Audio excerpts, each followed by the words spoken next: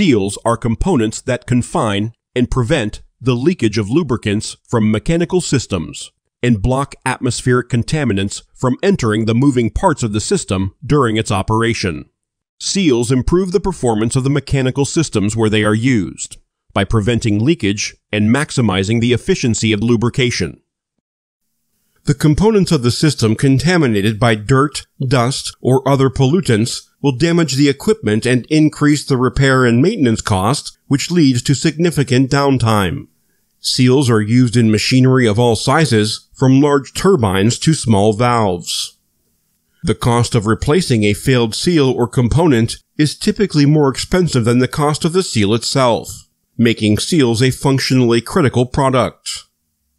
There are many different types of seals that use a wide variety of sealing principles. Seals are broadly classified into two main types that include static seals and dynamic seals. Static seals provide sealing between contact surfaces that do not have any relative movement. The most commonly used static seals are O-rings and gaskets. Dynamic seals are used to seal contact surfaces that move relative to each other. The relative motion can be rotating, reciprocating, or oscillating. The most commonly used dynamic seals are oil seals, hydraulic seals, and pneumatic seals.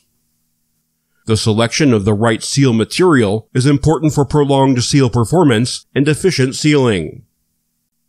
The 5 most important factors to consider when choosing the best seal material for an application are ability to withstand operating temperature, compatibility with the fluid handled, resistance to abrasion, resistance to fluctuating system pressure, and cost.